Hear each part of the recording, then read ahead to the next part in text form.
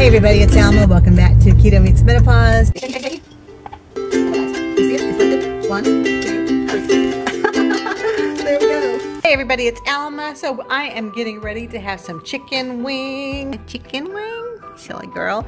All right, so we are having chicken wings tonight. Let me tell you what I have in this container. I have 4 eggs beaten.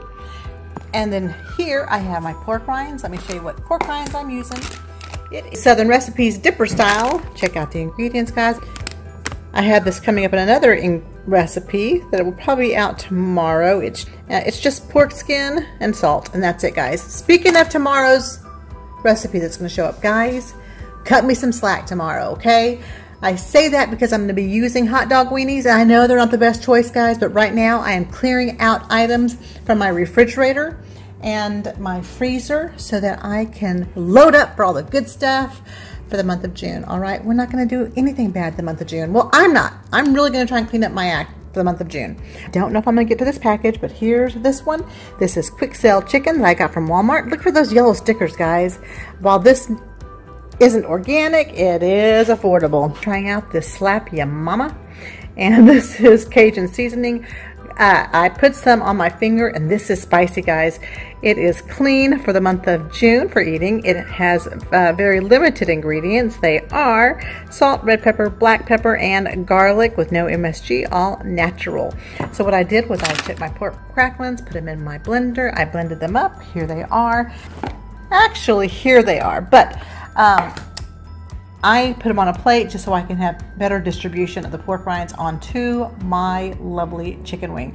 You could honestly just put Slap Your Mama on the wings, stick them in the air fryer, and they'd be great.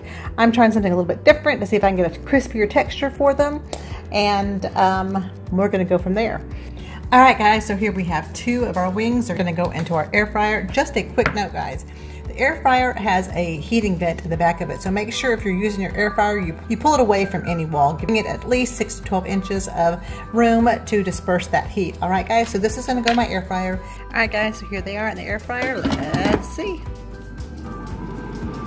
All right, guys, so here it is. It's finished. Some chicken wings. This is just the first 2. I've got more going.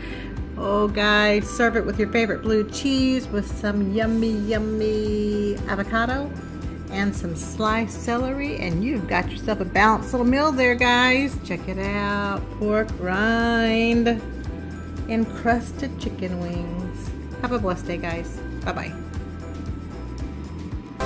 Thank you so much for allowing me to spend time with you. If you haven't already done so, please hit the like button, subscribe to my channel, and hit that notification button so that you'll know each time I post a new video. All right, guys, have a great day. Bye-bye. Choice Wednesday, it's so neato. Now here's my wife to teach us keto. Pork rinds, rah, rah, rah. Carbohydrates, blah, blah, blah. You kissed my teeth.